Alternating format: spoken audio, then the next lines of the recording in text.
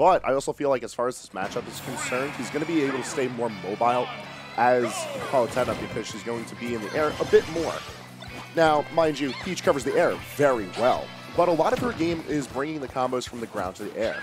She doesn't have too much that just stays air to air, and then trying to catch landings, it's a bit difficult when both characters are in the air. Right there, we're kind of seeing the range that Palutena can have against Peach in the air. That back air has been so good. The forward air, too, is so quick. It has nice range on it. See how LingLing kind of adapts and fights against this range. You can see Odyssey weaving around LingLing in the air, but there you go, getting the combo started on the ground. This is what you're talking about, Hangman.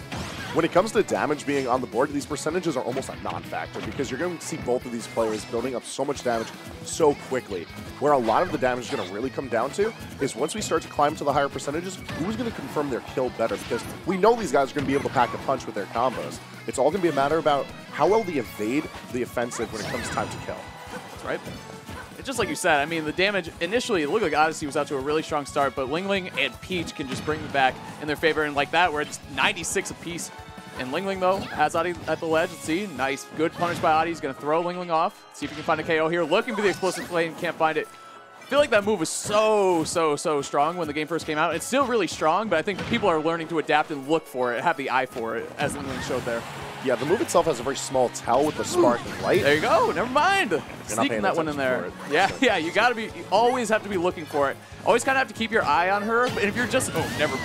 LingLing firing back. Up smash taking that one. Dead even game right now, Hangman.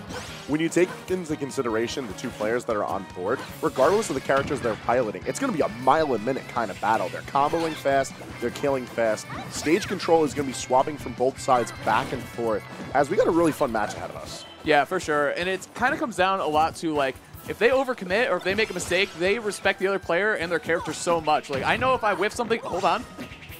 Ling at the ledge, see what he can find. Nothing. Okay, he gets out of there. But they respect each other so much. Like, you just have to space so well against the other character. You're going to be eating either a ton of damage or put yourself in a bad position, like on the ledge. And Odyssey cannot find his way off. LingLing doing a great job pressing his advantage there. But another explosive flame from Odyssey. Going to be a good tool for him in this matchup, it looks like, Hangman.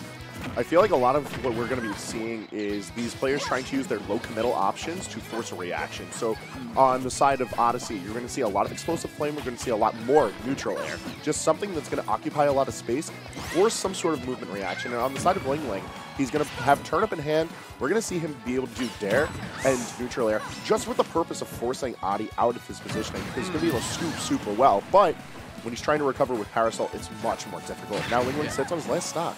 Yeah, and you know, that was amazing patience by Odyssey at the ledge. Ate up LingLing's jump and waited out the Parasol. He knew he wanted the back air. That was going to be his option, and he waited for LingLing to kind of spend all of his options, and he had to float towards the ledge at some point. Odyssey just called him out. Here we go. Nair's coming out from Odyssey, and he has the platform right there, going for the back air to end that one off. 40% already on LingLing, and he still hasn't found the stock yet. The back air was a bit of an interesting option because normally we see neutral air to either finish off the chain or forward air for a bit more confident, but being as the back air was the option, I'm curious to see if Adi was just trying to see if Ling is going to go for some sort of a countermeasure, be it back air or neutral air of his own. LingLing, and that's going to be stock. Good job by LingLing. I like how he protected the ledge anyway, just in case, respecting Odyssey and Palutena's recovery, but LingLing going to have to find himself off the ledge. Looks like, ooh, okay, the range on that jab finisher. Hold on. LingLing. Did not expect the jab to be able to catch out the Peach Bomber. Because of it, Odyssey sitting very comfortably with control of the ledge. However, missing the back air is going to give LingLing a chance to return to the stage. Yeah, Odyssey 2 for 3 now on those back airs, catching LingLing out of his up B. But again, LingLing, he just can't find his way out of the disadvantage still. Off the stage, let's see what he can find. Using the hot shot back and forth, but Odyssey just scoops him out of the air. Adi is not afraid to challenge any of these motions. As soon as he has control of the ledge, he is making sure that Ling pays the price to come back on stage. If it's not a stock, it's going to be a whole lot of percentage.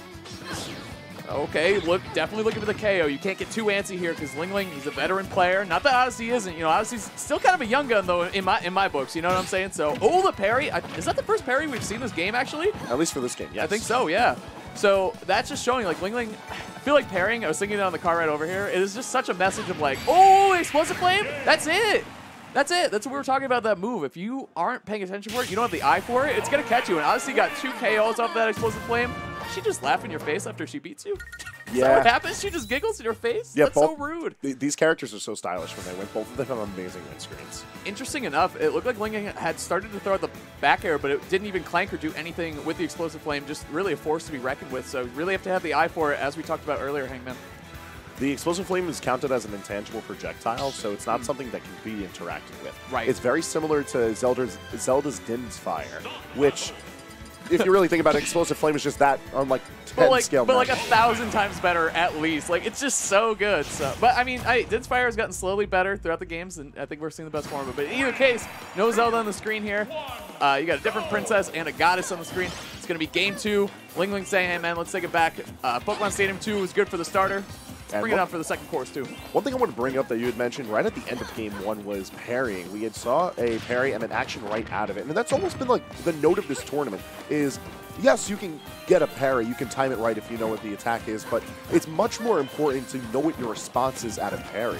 Right. And that's something that we've been seeing slowly as the bracket goes on, is that these players are knowing when's the right time to parry and like what's the right action out of it. What are they going to be able to get the most out of? Yeah, and that second step is so important because people eventually, like the meta is going to get so far into parrying is that people will be baiting out parries using multi-hit moves and things that you can't punish afterwards, or trying to parry, see what you want to do, and then bait it out and punish whatever you're going to do after the fact. So, I mean, it's going to get so meta and so next level, but I feel like, yeah.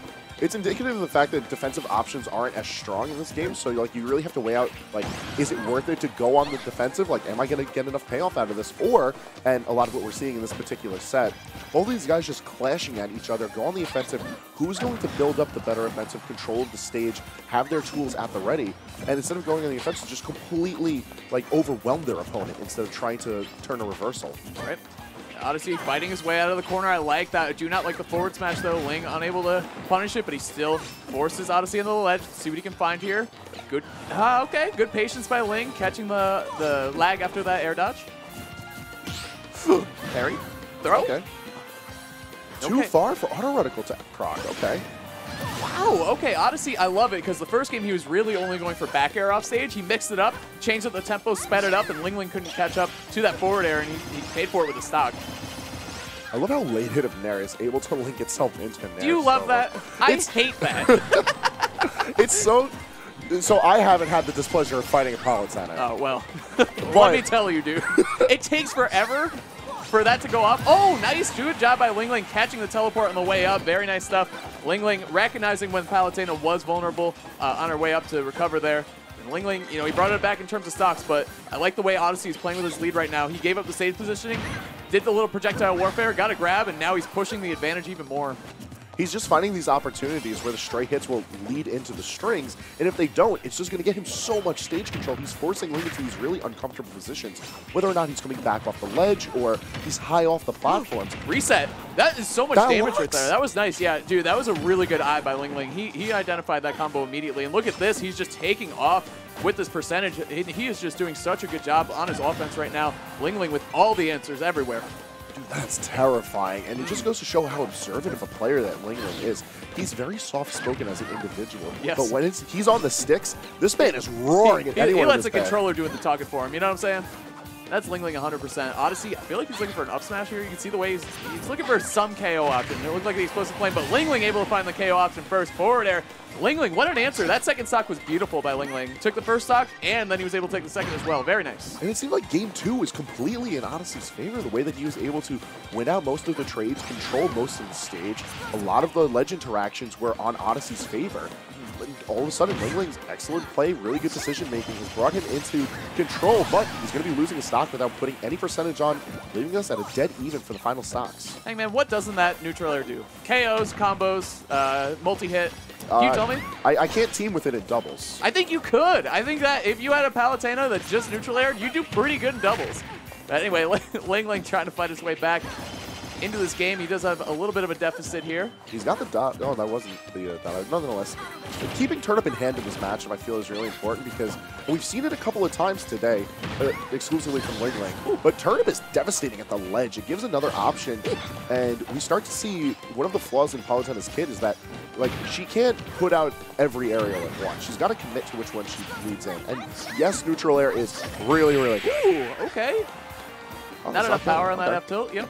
Hold on. LingLing has to... Oh, he's unable to recover from there. Odyssey dropping a little taunt too. You know what, though? We're at Xeno, so it's best 2 out of 3. All the way to winners finals, right? Winners and grands? Yep. And winners, losers, or no? Winners, losers, grands. Great, okay. All the big finals, really. So, great job. I mean, Odyssey taking that one down. I mean, first game, neck and neck, kind of came right down to the last hit. This one, a little more in Odyssey's favor, 100% between the two players as he closed out the last stock, dropping a taunt, feeling himself, and moving on. Punches ticket for himself into winners finals against Sinji. Yeah.